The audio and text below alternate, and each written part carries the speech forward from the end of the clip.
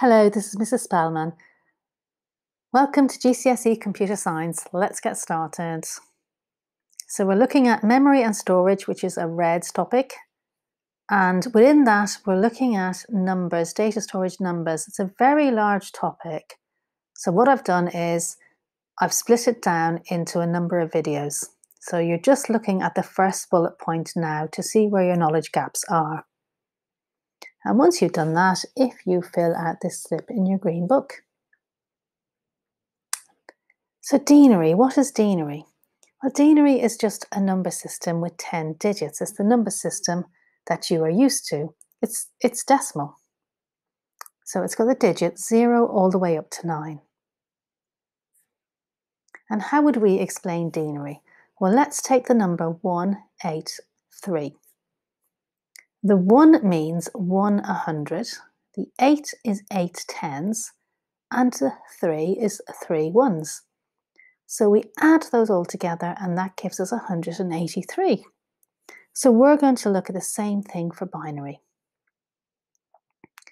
So our column headings in binary start with 1, then 2, so they're doubling, 4, 8. And we will only have ones and zeros because binary, we know, has only got 2 digits, 0 and 1. So this number then, 1100, would mean 18, 14, no 2 and no 1. So that means we're adding 8 plus 4, which is giving us 12. So what I'm doing now is I'm showing you an online converter for binary, and we're going to put the denary or the decimal 12 in here and see if that gives us the same binary number, 1100.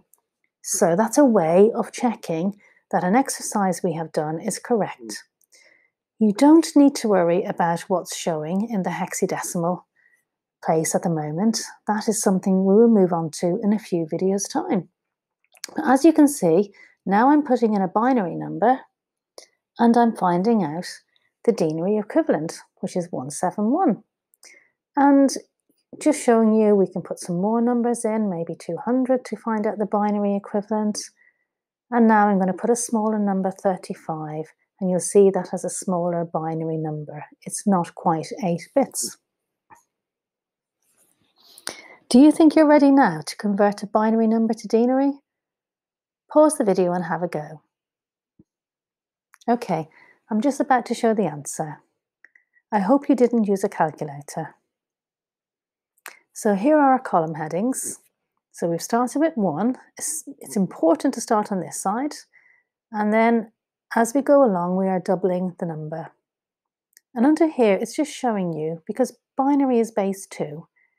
So this is just 2 to the power of 0, 2 to the power of 1. So this power of, that sign is something we use in computer science, and you can see it in the exam. So I'm getting you used to that. 2 to the power of 2, and so on. Now, it's unusual here to see this gap, and especially in computer science. This is a byte, it's 8 bits, but we've only got 6 bits there. So what we will do, the ones that we didn't need, so we don't need these, but we'll actually put some zeros in there anyway, and that's called they're called leading zeros. Okay, and I'm sure you got this answer. Adding the values where there is a 1, adding them all together and getting 53. Okay, let's try one more. So if you pause the video and have a go at this one. I'm just about to show you the answer. So we've got our column headings and we've had to add all the values together, hopefully without a calculator, and that gave us 255. Now that's the biggest number, denary number, that you can have in a byte. And I just want to mention now that at GCSE, you won't be asked to convert fractions and you won't be asked to convert negative numbers. We do all that in sixth form. So you will just be asked for integers and positive integers. So denary to binary. Do you think you can have a go at converting denary to binary? So 36, what would that look like in binary? Okay, so that's quite an easy one. I think you probably spotted that you could have 32 and 4, and that would make 36. However, it's not always that easy, so I'm going to show you a method, and there is a different method on Bite Size that you can have a look at if you don't like this one. But this is the method I'm showing you. So we'll take 36 and we'll work our way along from the most significant bit, which is this one, 128. Now, could we use that in our answer? And no, we couldn't. 128 is just too big. Could we use 64? No, that's bigger than 36. What about 32? Well, we could use that. So if we use 32, what we're going to need to do is put a 1 here. And then because we're using 32 and we put our 1 here, we need to take account of that and subtract it from our 36. So I'll do that. So we've got our 1 there, and 36 minus 32 is 4. So now we just need to look along and continue, but this time using the 4. Could I use 16? No. Could I use 8? No. Could I use 4? Absolutely. Actually, it's perfect. So, looking along for the 4, we found it here, and we still subtracted. Following our method, we did 4 minus 4, and we got 0. And that means we're finished. Okay, let's try one more. Could you convert the denary value 97 to binary? Okay, so let's look at how we could do that. So 97, 128 is no good to us, but 64 is actually, because that's smaller.